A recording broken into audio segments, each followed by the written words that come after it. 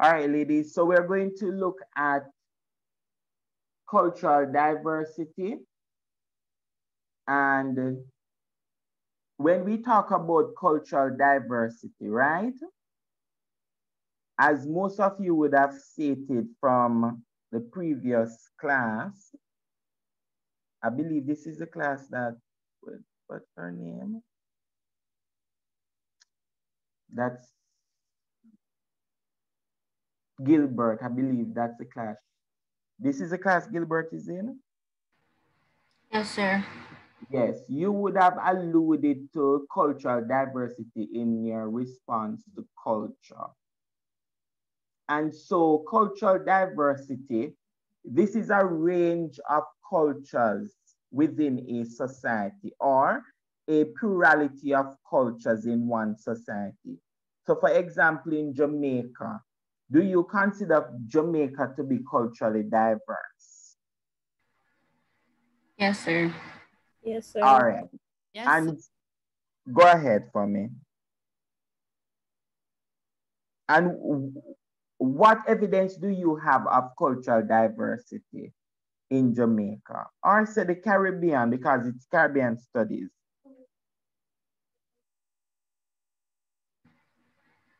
Sir, there's evidence in like or the way we dress because we like in some of the Caribbean countries like the Chinese or the Indians, you know, they contributed to like the style of clothing, or we just have Indians in the society. Like Mhm. places like Trinidad, they have like different festivals for the different cultures. So like Indians will have like Pagua or Diwali, and Yeah. then the Chinese, like Jamaica, the Chinese are very prevalent in Jamaica, and they have their own festivals, and they're kind of a plural society, like it's saying plurality, because they Mhm. keep their culture to themselves, and yeah. Thank you very much. And as you mentioned, the Chinese, although here in when you go to the wholesales in Jamaica, the Chinese dress like everybody else. However, if you go to their cultural event at the Chinese Benevolent Association, you'll see that they wear their cultural, clothing. Same thing with the Indians. And we know in places like Trinidad, as you mentioned, and Ghana, well, Trinidad for sure, not Ghana, but Trinidad consider themselves to be multicultural, right? While here in Jamaica, the dominant culture here would have been the culture that is the Afro-Jamaican culture. However, when you the Afro-Jamaican mixed with some European those two cultures blend together to form the Jamaican culture. But in terms of having like national holidays for the Indians and national holidays for the Chinese and people, most of the holidays here in Jamaica is really just Christian holidays, right? So, but at the end of the day, we know for sure that you have Indians living here in Jamaica, you have Africans, you have Europeans, uh, you have people coming from different countries that live here and practice their own culture uh, within the space. One of the perfect places that I visited that there's real evidence of cultural diversity was in Cayman. And Cayman is like a place where a lot of people go there to work, right? So they have 120 nationalities, over 120 nationalities working in Cayman, and the population is like 50,000. So when I go to visit Cayman, I would go to so all right. So when it comes to lunchtime, one day I can decide and I say, all right, I want some Jamaican food, I can go to a Jamaican restaurant. And next day I said, oh, I feel for Cuban food, I go to Cuban restaurant. Or if you want Italian food, the Italians own their restaurant. And so there's just this level of diversity here. Well, in Cayman. And the churches in Cayman are very much the same because in Cayman you have churches that are predominantly Jamaican, right? So if I'm saying that I'm going to church and the church is predominantly Jamaican, if I decide that I want to have a long day at church, I go to a Jamaican church, right? When I'm in Cayman. If I just want to go to church for church's sake, and I don't want to spend a long time. I can't deal with the repetition of the song and the drum beating and the dancing. I just can't deal with that. I just need to go and hear maybe what a little word of encouragement from the minister.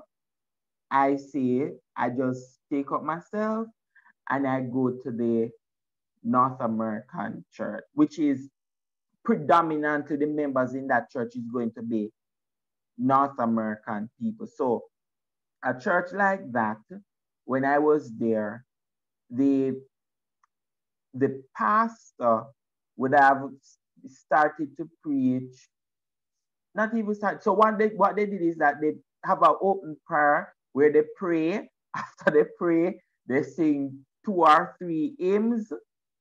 After they sing the 3 hymns, the pastor preach for like 30 minutes, sometimes 20 to 30 minutes on spot. So by 30 minutes, sermon done. Closing song, go home. So you're in church for like less than an hour. Very good for me, right?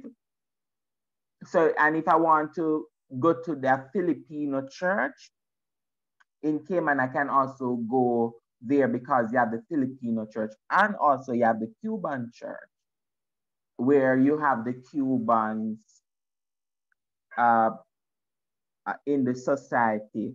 And so that church is mostly Spanish. Well, they preach in Spanish, everything in Spanish. And so that is one example of cultural diversity in Cayman. We in Jamaica have diversity, but not on that level of diversity. When I was also in Barbados, I realized that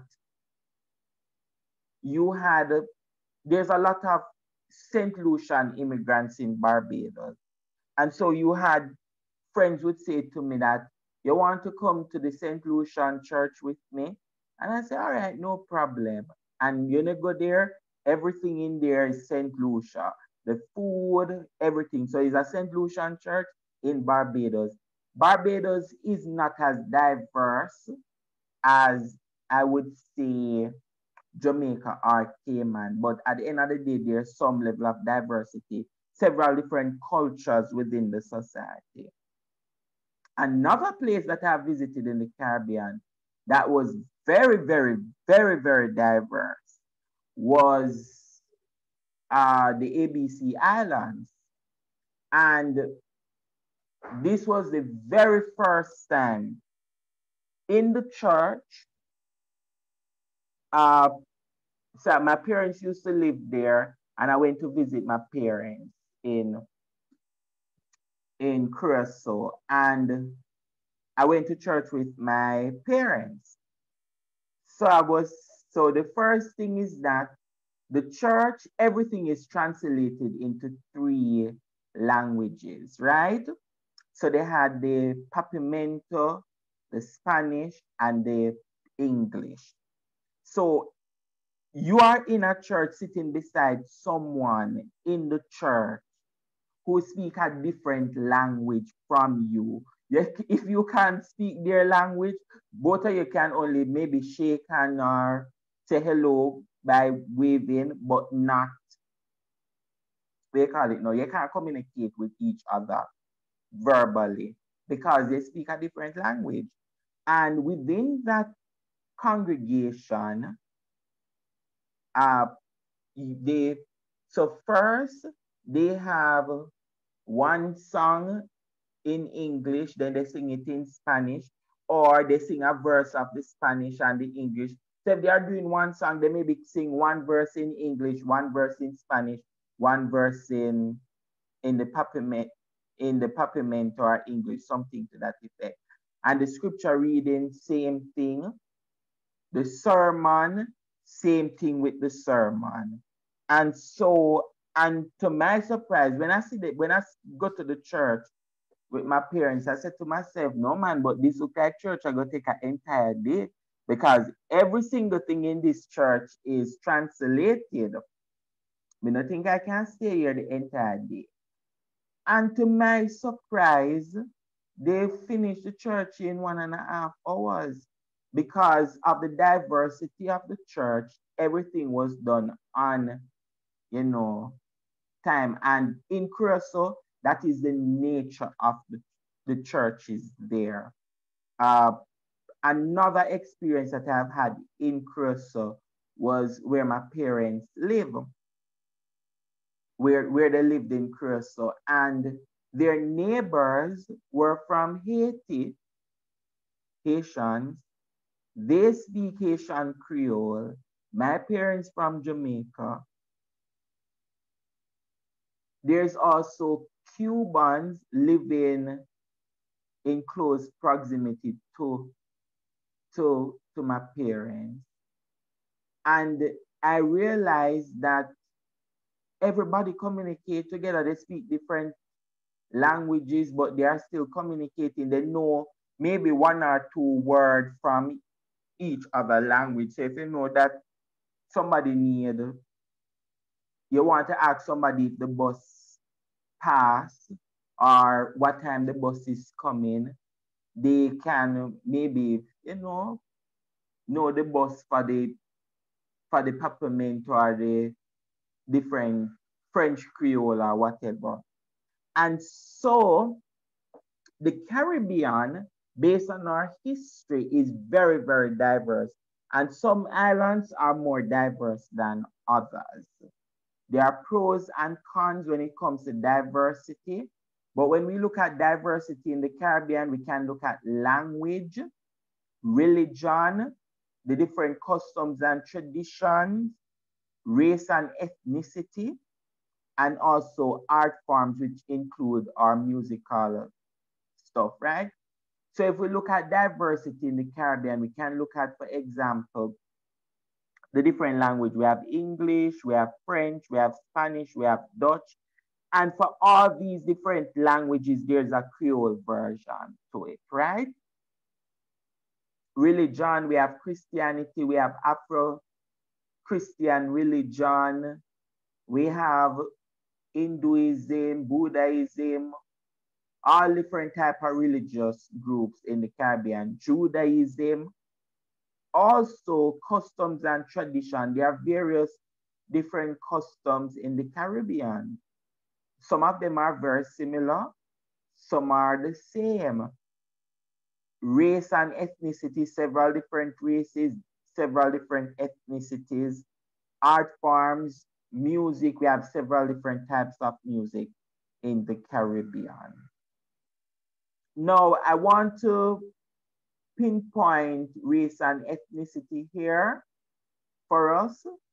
And race is different from ethnicity. So race refers to a common genetic traits, such as your physical features, your bone structure, your hair, and all of these different stuff. While ethnicity describes a distinct group within a community, identifiable sometimes by racial background or cultural background. So for example, ethnicity in Jamaica, we have, I should use Trinidad because people in Jamaica tend not to use it again. So in Trinidad, you have Indo-Trinidadians, that's a ethnicity. So the ethnicity is based on cultural background, which is the Indo-Trinidadians. They are people from East Indian descent. And you also have the Afro-Trinidadians, who are people from African descent, or the Asian Trinidadian, which actually include both the Indio and also people from the Chinese descent, right? And also we have in Jamaica, we make a lot of reference to Chinese Jamaicans, people who are Jamaican, but they, their cultural background is Chinese. We also have India Jamaicans, although it's not a concept that is not popular here because most of the Indians would have, you know, married with, or they don't have that strong dominant Indian community in Jamaica like back then, because most Indian married to the Africans, the Afro-Jamaicans, and so the pure Indian is not a lot in the country. Chinese is one of the only groups here that would have maintained, they tend to marry and have sexual relations with Chinese only. So you tend to have that they stick together. And so you can see that distinct Chinese group here. Back then in Jamaica, we used to have a lot of pure Indians, right? So even my cousin, he looks very, very Indian. His father is Indian, his mother is, what you call it, is African, Afro-Jamaican. And he comes out very, very, look very Indian, right? If, yes, come out very, very Indian. And then he now get married to another young lady who is Afro Jamaican, and their child, you can see that there's some level of Indian in the child, but it would have diluted significantly. Uh, so that is one example of the of ethnicities here. Another reason why we don't use Afro-Jamaican, we should use it. I identify myself as Afro-Jamaican. Uh, and that's how I identify myself. The one of the issue with people not wanting to call themselves Afro is because they don't want to identify themselves with Africa.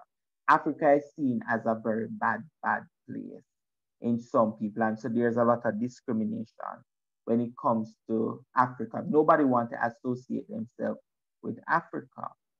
Now, ladies, what we're going to do now is that we're going to look at some positive and negative effects of cultural diversity.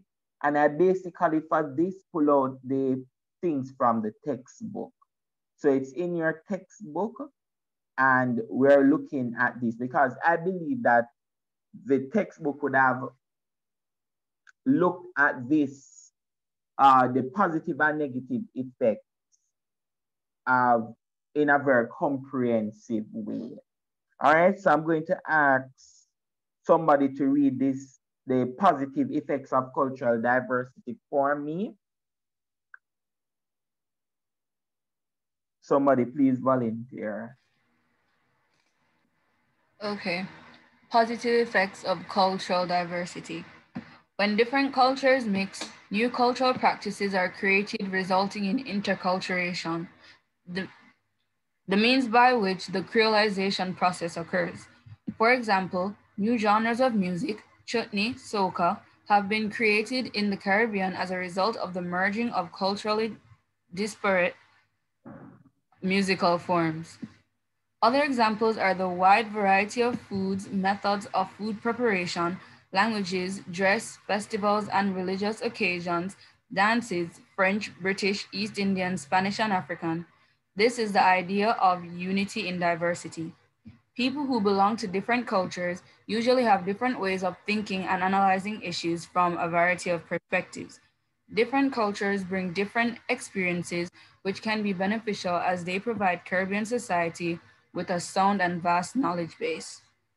Thank you very much, Gilbert. So what this is saying is that cultural diversity has its positive effect. And one of them is that we're going to look at inculturation and creolization, not next week, but the following week. Is that our music in the Caribbean is a result of different makeup from different groups. So even reggae has some form of influence from Africa, things that were created here in the Caribbean, North America. And so soca is also a perfect example of mixture. The chutney soca, which is a genre of soca, also has the mixture of Indian with African musical form. And so that is very good for our Caribbean when it comes to cultural diversity. And also, could you just imagine a Caribbean with just one type of food or just British food alone? I don't like British food. So that would be a disaster. So, but in the Caribbean, even within your own country, you have different restaurants here with different food. I know most homes cook the traditional Jamaican food. But at the end of the day, if you want to go, say, to a restaurant that do just Indian food, you can't find that restaurant. You have the Chinese restaurants, you can go to the Chinese restaurant if you feel for Chinese food. Uh, you have the Italian restaurant if you want to go to Italian restaurant. A perfect example is Marketplace that has several different type of restaurants there that you can choose from. And then also when it comes to cultural diversity, a positive effect is that people are able, people from different groups or ethnicity come together and you have different perspective on issues, which is a positive for the society. Asking someone else to read these two slides for me, please. Different Different culture. culture. You Go can. ahead. Go ahead, Bert. Then Daily will go. Green and Daily after. Different cultural practices among the diverse population can be shared, which means that different cultural groups can learn about each other's culture. This exposure to different cultures can lead to the development of tolerance and acceptance of different groups. People become more broad minded. Bigotry and Mm. discrimination are viewed as unacceptable. People are tuned to recognize discriminatory acts and readily point them out for sanctions to be applied. Thank you very much, Bert. And so another positive effect is, as this would have mentioned, is that if you have cultural diversity in a society, people can learn from each other's culture, right? And if you can learn from each other culture, then you have a broader mind. Your perspective on the world is much different. And also you learn tolerance, because tolerance is something that is lacking. A perfect example for me in terms of learning about other cultures, Caribbean cultures are very similar but different at the same time. Was in Barbados when I was studying in Barbados.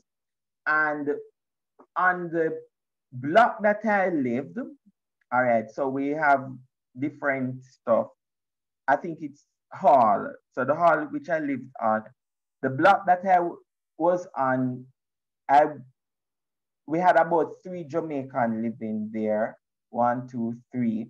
So even though we were Jamaican, we actually come from different backgrounds in Jamaica, right? And then we had persons living on the same, so all of us sharing the same kitchen and bathroom. You had boys boys who are from St. Vincent, Grenada, California, right? The UK, Trinidad, Guyana. We had 2 Guyanese living there. Which other country was there? Belize, right? So we had about 2 students from Belize living on the same. So you have all of these different groups there, and it teaches some level of tolerance when it comes to culture, to the different groups, because for me, once we're on hall, I cook. I'm not a great cook, but once I go to university, I have to learn to cook, because that was, if I want to eat, I just have to cook, because I could not afford to buy food every day. And each of us would cook our different meals. So I cook my Jamaican food. The boy from Belize, he would cook his food. The boy from Trinidad cook his food. All of us cook our different meals. And it helps us to appreciate each other's food. Now, when I returned from college, and I said, all right, Belizean have this nice dish, and I tried the dish. I said to my family, I said, all right, I learned this dish in Barbados, and I would share it with them. And the reception was very poor. They said, no, no, no, no, no, it's only Jamaican food we want to eat. My family members, they don't have no level of tolerance when it comes to different culture, right? A perfect example is roti. Jamaica do roti, but in the Eastern Caribbean, people use a lot more roti. When I first come back from Barbados, and I bring roti for my family member, them say, Lord, what is this? Nobody want to try it. So if you live in a space with people from different culture, you learn tolerance and you learn acceptance, right? Next point, I think is daily. Go ahead. There can be a relatively peaceful coexistence group society, which can translate into an enrichment of culture. For example, many national are now shared among the various communities to include culture and feature different and cultural craft items. For instance, during the festival of Diwali, a Hindu doll, items from both Black and Indian culture are on display and sold. Cultural diversity, which a lot of Caribbean countries want to survive. Tourists are intrigued with the Caribbean and enjoy traveling to a place where multiple cultures can be experienced. Thank you very much. So one of the example of it's of a positive effect of cultural diversities. If we look at the Hindu festival in Trinidad, where both Afro and Indio culture are on display. And another one is that tourists love diversity, so it could enrich your experience in a society. You could get money from that. All right, I'm going to go on to negative effect. Since it's in your textbook, you can go ahead and read. Let us discuss these negative effects. Somebody, could you read this for me, please? When different cultures mix, it can give birth to new cultural practices. Therefore, there is a greater risk for what's that word? Erasure.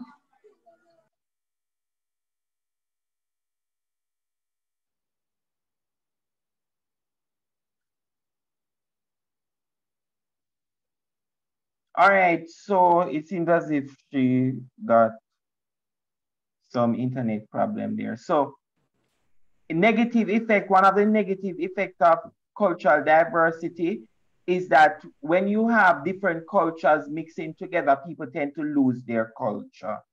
A perfect example is in the Caribbean, where the Africans meet with the Europeans and the indigenous people. So most of our African culture were actually erased. We no longer practice some of them, even though we retain some of them. So that is one of the negative effects of cultural diversity. And another negative effect is that when you have cultural diversity, people tend to, there's some level of tension, racial or ethnic tension. Perfect example, Trinidad and Tobago and Ghana, where because of the diversity in those societies, everything is seen through the lens of race or ethnicity. All right? And also, people from different cultural ethnic background have different and inflexible view concerning lifestyle and religion and politics that can lead to conflict and tension within the society. And so that is one of the issues, right? And another negative effect when you have cultural diversity is that when people speak different languages in the society, that can cause communication problems, as in the case that I would have mentioned about Curacao. And people tend to see people's culture in terms of inferior and superior. Some people see their culture as being superior, some see others as being inferior. And so those are some of the negative effects. Another one is that educational institutions often establish syllabi that mostly focus on the culture of the dominant ethnic group. So in the Caribbean, if you notice that most of what you are studying tend to be things that focus on Afro-Jamaican culture, and you tend to leave out other groups from it. And so that could be a negative effect. The dominant group tend to be the one that you focus on. So those are some of the negative effects of cultural diversity. And to close, lady, this is a very popular question that is asked in Cape. Is there a single Caribbean culture? You can argue yes, and you can argue against the point, right? And I would say that the Caribbean has various different really festivals. We have things like Carnival, Crapova, Jankuno. Sorry, Jankuno is actually in the Bahamas. Bahamas, Spice Mass. So these are the different festivals in the Caribbean. We have different music and dance in the Caribbean. And if you realize that Carnival in Trinidad is the very same thing as Crapova, same thing as Jankuno and Spice Mass. All of them is this, people dress the same way, people dance the same way. It's just different names, right? They play the same music. Soca, calypso, dance to it, jump up and down, all of that. Same thing with music and dance. We have different music in the Caribbean, but the music are very much similar in terms of their content and to some extent their beats, right? Some topical issues, when it comes to Caribbean music, one of the similarities between Caribbean countries is that Caribbean music, whether dancehall, reggae, soca, calypso, they deals with topical issues. They deal with topical issues in the Caribbean. So they deal with things like politics, they deal with things like social issues like poor people suffering or black pride or something to that effect. And another thing when it comes to Caribbean music is it focuses a lot on sexuality, and the preoccupation with the female genital, right? All the different musical forms tend to play around with that. In the Caribbean, we are very much similar when it comes to folklore and superstitious belief. All Caribbean countries, people have Duppy story. Everybody tell Anansi story. To some extent, everybody believe in some form of Obi or voodoo. You believe that somebody might obey, somebody might do something to you. Another thing is that folklore birthright, navel cord, is, you know, some people would bury their navel cord. Once the baby is born, they bury the navel cord or plant a tree with the navel cord.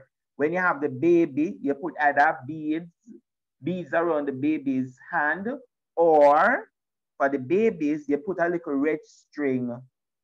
Or red string shape. Yes, something like that on the baby, because they say red run away the evil. And even if you don't believe in Duppy, you still do it. People still do it. Even if you say you don't believe in a God, people still do it. And you put the Bible over the baby's head. Culture, which is something that we do, and it is practiced in every single Caribbean country. Another thing is the death rites, such as wakes, 9 nights set up. Nothing is nice like a 9 night, we call it now, the Manish water, right? And so all the different Caribbean countries do the same thing. We have some traditions that we have, which is very similar in the Caribbean.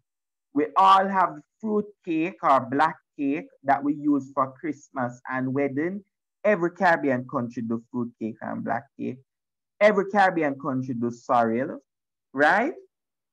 All Caribbean country cook rice and peas on a Sunday and soup for Saturday. Sweet potato pudding, very popular. You know those drops? And greater cake that you see they sell in half a tree. Every single Caribbean country do it. They might call it different name, but it is the same coconut treats that they have. And we have the whole thing about Sunday best, where you wear your best clothes on Sunday for either church, or if you're going to dress up for your yard, you know, say, you have your nice, your good yard clothes you wear on a Sunday. You bathe before you eat your dinner, you're going to watch even if you're going to stand outside on your veranda and look outside, you're putting your best clothes on a Sunday and sit down. I don't know if these things are, well, the Sunday best is still practiced today, but these are some of the different things. So if I was arguing, if I should get an essay like this, I would argue, this is my personal view, you can argue different to say that each island have their different cultures. I would argue and I would say, yes, to some extent we have a single Caribbean culture. Or you could argue and you could say culture different varies on the different islands, and you can use this very same information to show whether the cultures varies or not, right? So ladies, any comment, any question? No, sir. All right, so thank you very much. Please ensure that you go through this PowerPoint presentation to look at positive and negative effects. Read it, it's in your textbook. I've sent the textbook to you. Please read the textbook, and so you can familiarize yourself. So if they should ask you an essay on this, you'll be able to answer it. Enjoy the rest of the day. Thank you, sir. Same to you.